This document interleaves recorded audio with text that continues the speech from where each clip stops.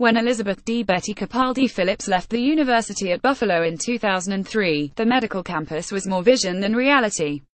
She championed the idea of translating faculty research into new medical and scientific innovations in her role as the #2 official at UB. Her efforts helped build the bustling Buffalo Niagara Medical Campus, initially accompanied with skepticism that it would ever succeed. On a return visit to the city in 2015, she described what developed downtown in the intervening years as quite amazing. Phillips, who became the highest-ranking woman in the history of UB when she was named provost in 2000, died from brain cancer on September 23 in her Gainesville, Florida, home. She was 72. Betty didnt get the credit she deserved, said Norma Nowak, executive director of the New York State Center of Excellence in Bioinformatics Life Sciences. She was a transformational person. A psychologist who studied motivation and learning, she arrived at UB from the University of Florida, where she served as provost from 1996 to 1999. She was a driving force in the development of the New York State Center of Excellence in Bioinformatics Life Sciences, a research center in Buffalo that involved more than $200 million in public and private investment. Phillips saw the potential for a renaissance in the city, colleagues said, if it could build on its medical and research strengths, including those at UB, Roswell Park Cancer Institute, and HauptmanWoodward Medical Research Institute. She could build relationships and get different people to collaborate, Nowak said of Phillips. She had the vision for creating a center downtown and trying to commercialize research.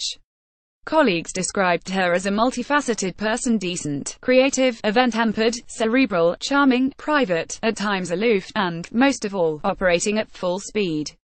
She was remarkable, someone with a very high energy level and very decisive, said Stephen Dunnett, UB's vice provost for international education. Dunnett and others described how it wasn't unusual to start getting work emails from her at 4 a.m.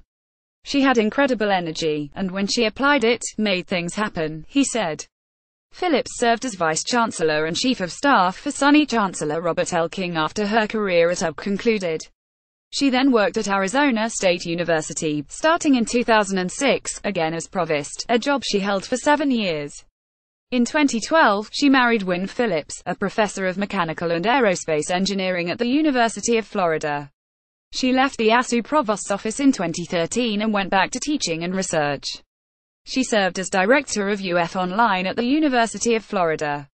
While she was the provost at UB, the university increased the number of tenure and tenure-track positions, increased federal research funding, and revived its Center for Teaching and Learning.